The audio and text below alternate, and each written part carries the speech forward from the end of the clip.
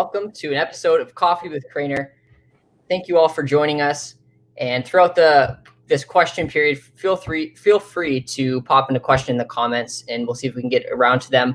Today, I have Richard Peddie on the show. He is a University of Windsor business graduate, also the former president of Hostess, former president of Pillsbury, Canada, and also the former president and CEO of Maple Leaf Sports and Entertainment. He's an active retiree, and he's been involved with the Amherstburg Community Foundation as president.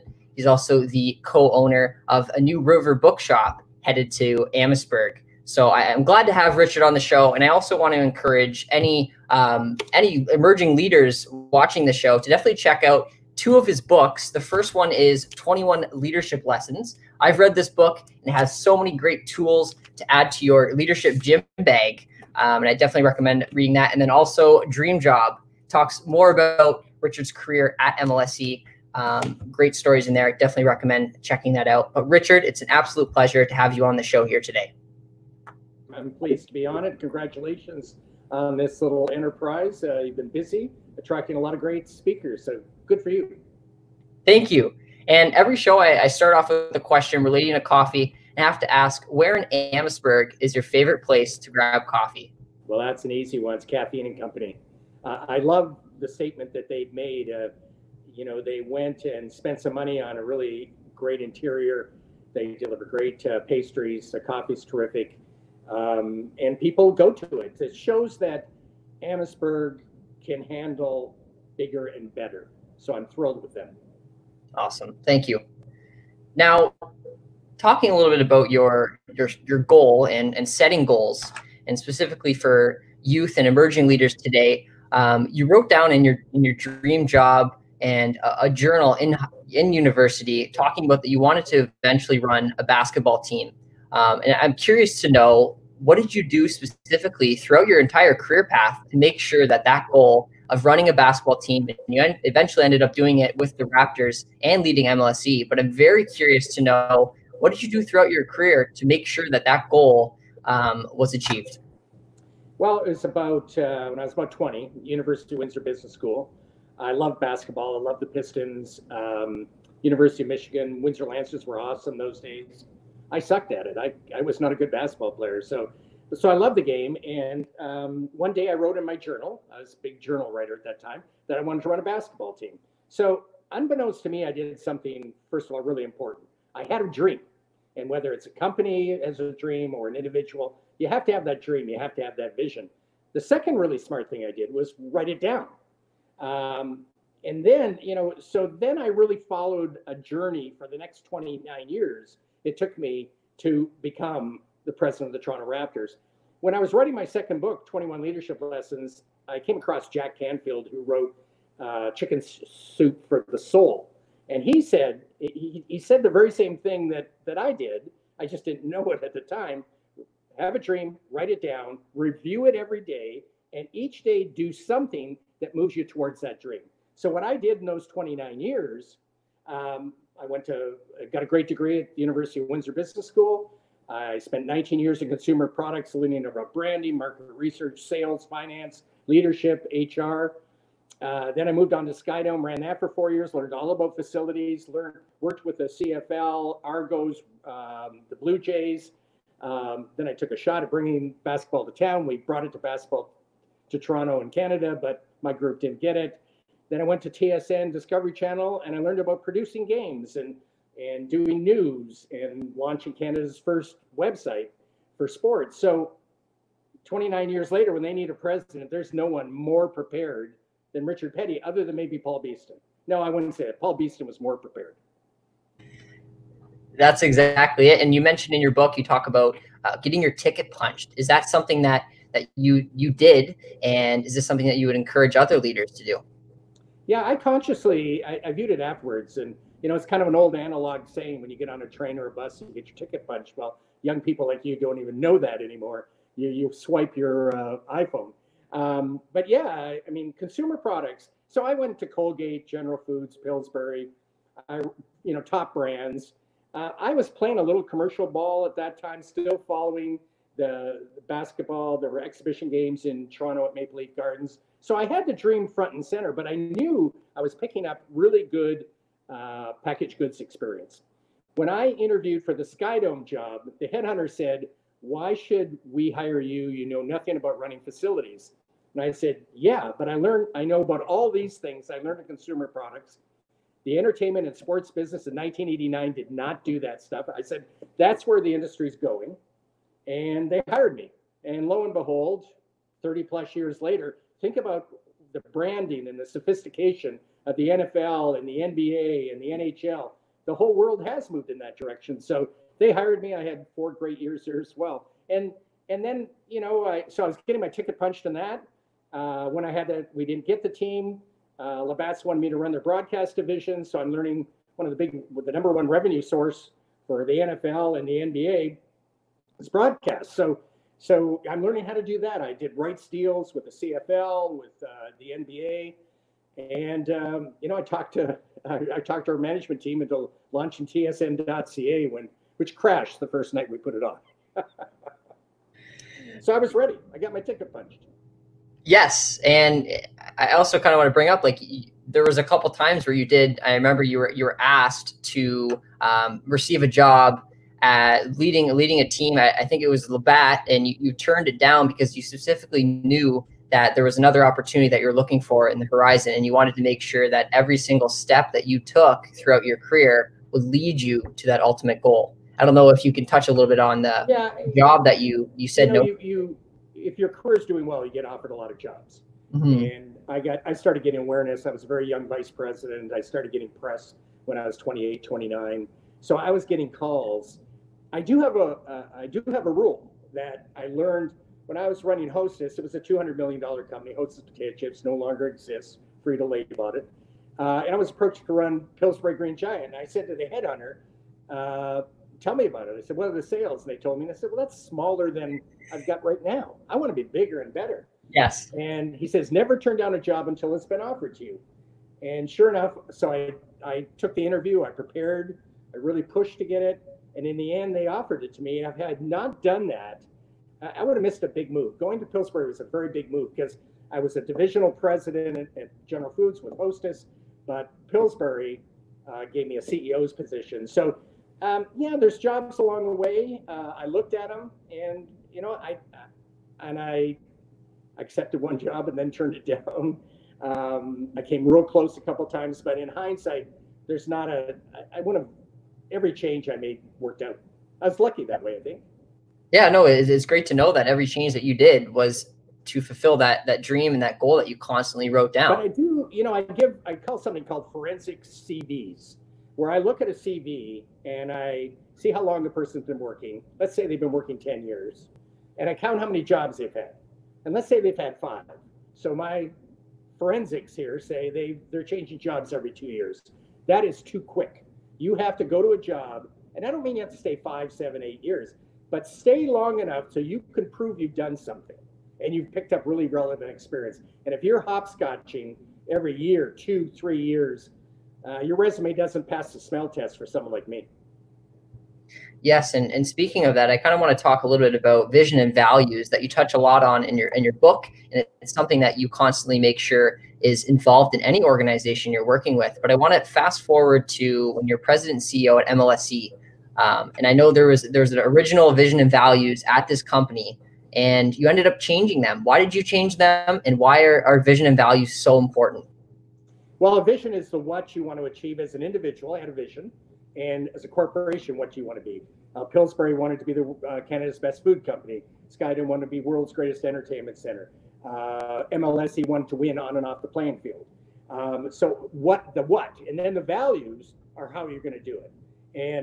And values, there can't be 8 of them. At Pillsbury, there were 3, at Skydome 3 or 4, at Maple Leaf Sports 4. They were the house. They were what we're supposed to do. They were the rules. We're going to make every decision. And they're rock solid. They're not flavors of the day. They're not new fashions. You should really stick with them. I remember hearing a story. Someone asked a president, how you doing with your vision and values? And he said, we're okay, but we've only been at it for 5 years. I mean, we were at it at MLSE for my whole time there. we made a little bit of change in MLSE. We added a fourth value dedicated to our teams. And we changed the vision a bit to winning on and off the playing field. But it was essentially the same thing. We built that into how we recruited, how we trained, how we evaluated people on an annual basis. We are rewarded based on that basis. And I knew from empirical research we did with employees every year that over 90% of our employees knew what the vision and values were and followed them. I can remember I did a executive training there, and the people had to write out the vision and values without looking. And I taught over 50 people that, and everyone knew it off by heart. So it was, that's the one thing. As a leadership thing, what I talk about is vision and values. Guess what? River Bookshop has a vision and values. What a surprise. You know that the Amherstburg Community Foundation has a vision and values. Yes. And how do you find what the values and the vision would be, whether it be for yourself or an organization? Well, what happened with vision and values? They've been around since Walt Disney in 1955, Hudson Bay in the 17th century. Years of vision and values have been out there a long time. Even the Bible says those without a vision will perish. And believe me, I know that's about the only religious quote I know. So they've been around a long time. They really, in about 1983, Peters and Waterman wrote a book, Search of Excellence. And they were able to prove empirically that companies who had better vision and values were more successful. It got to be the big thing. All the CEOs bought the book. Half of them read it. But the other, and now we're down to 50%. Half of them tried to do something, but it died. In the end, about 10 or 20% followed it. But through the 80s and early 90s, it was the #1 management tool. So it's out there, and it's something you can follow. In Pillsbury, when I took over Pillsbury, they had written their vision and values. I think they paid $1 million to consultants to write their vision and values. And I looked at it. I'd read this book. I was at Hostess. I really wanted to try it. I get to Pillsbury. They've already written theirs. I look at it and go, I can work with that. So we made every decision based on that, and we outperformed every division. And I look back on the success we have, and I trace it to vision and values. Awesome. And just because we do have a couple of questions here that came up in the comments that if you're open to addressing them, Mike Janice says here. That's a question I've never heard before. That's what I always challenge audiences. Yes, I think you've heard this question often recently in the news. But Mike Janice says, what made you decide wanting to be an entrepreneur after you've retired? Well, I'm not dead. I love books. I'm a bibliophile. I really believe that small towns should have independent bookstores. I love the history of the town. We've hollowed out the history of the town for parking lots. And here's a building that's 135 years old. It's eroding from the inside. It was a horrible shape. And I'm actively retired. I'm still pretty fit and got lots of energy, and what the hell? So I'm going to put it in a bookstore. Awesome. And the next one here comes from Paul Leacha. He says, throughout your long, impressive career, what is the most memorable interaction you've had with a professional player from any league or team? I've never been big on, I've only got one autograph in my life. And I was never big on that. I don't have a lot of pictures of, and I really respect the players. You could not get too close to them because you might trade them the next day. Actually, one of the people I like the best, and I'm really hoping when COVID goes down and the border gets open, believe me, I'm in no hurry to open this border. A good friend of mine, Wayne Embry. Wayne Embry, I hired back a number of years ago. He was the first African-American general manager in the history of the NBA. He's an all-star. He's got a ring from a championship in Boston. He's in the Hall of Fame. He's a big bear of a guy. He's like 6'8". He's got hands like catcher's mitts. And he is a wonderful guy. And he's just a dear friend. And I just love him. And I was on the phone with him this week. And we've talked about he's going to come down and speak. And he's going to speak about Black Lives Matter because he was the #1 athlete in the state of Ohio, I think it was, and a high school athlete. But the #1 university did not allow black players to play. So he went to Miami of Ohio, and then the rest was history. Had a great career. His wife marched at the bridge, the Pettus Bridge, that's in the news right now because of John Lewis. His wife Terry marched that day, along with Oscar Robinson's wife, and got tear gassed. So this guy is the lived experience. He's a wonderful human being. He's got this important message, and he's one of my favorites to this very day. Awesome. And you know what, I imagine you've met so many different athletes and professionals throughout your 11 years at MLSE and even before that. So it's great to hear all those stories. And in closing today, I just wanted to touch a little bit on the River Bookshop that's coming to Amherstburg. I do encourage those watching to visit riverbookshop.com and sign up for their newsletter. There's going to be so many great speakers that are coming to the town of Amherstburg in the River Bookshop. Richard, I don't know if you wanted to talk a little bit about who's coming up in the next year or so. Yeah, so obviously COVID's really affecting things. We're in stage 2 down here. That means groups of 10 only. When we get to stage 3, and I believe we will, I hope we don't slip back. You're already seeing British Columbia, Alberta starting to slip back. We can potentially get to 100. We will not, our first floor, which is our bookstore, will not hold that many, especially with social distancing. The second floor holds more, but still with social distancing.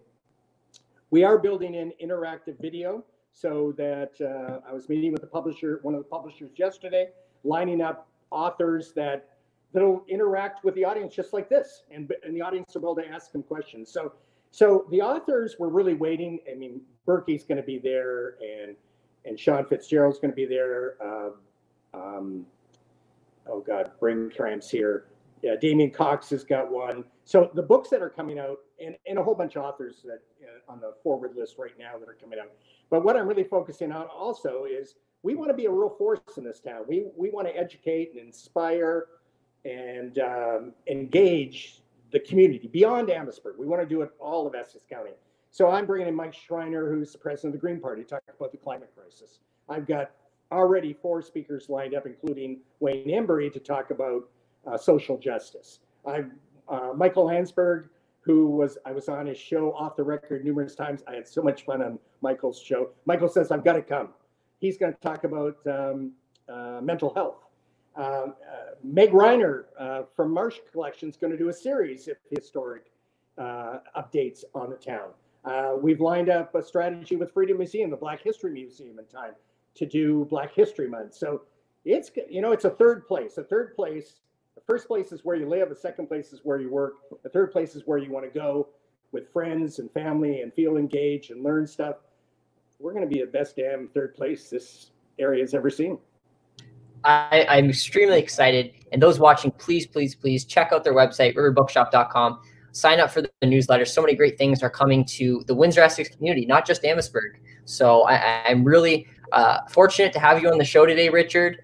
I appreciate your advice to today's emerging leaders. And if there are emerging leaders watching, please also purchase this book. There's so many great leadership lessons, more than 21. Richard said there's probably about 80 different lessons in this book that I really think will help you grow throughout your leadership journey. So please check out the book and check out the website. And thank you for watching this episode. Just one collection. So the website is just kind of a blank page right now. It gets launched the day we open, but you can go on, as Lyndon said, and subscribe to on riverbookshop.com and subscribe to our newsletter. And it's important to get on the newsletter because there's going to be limited seating. So if I'm bringing in Brian Burke, you better buy that ticket really quickly because it's going to be gone.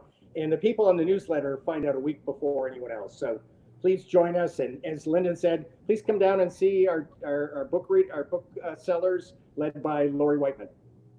Yes. Thank you, Richard. Thank you for joining. And thank you for everyone watching this episode of Coffee with Craner.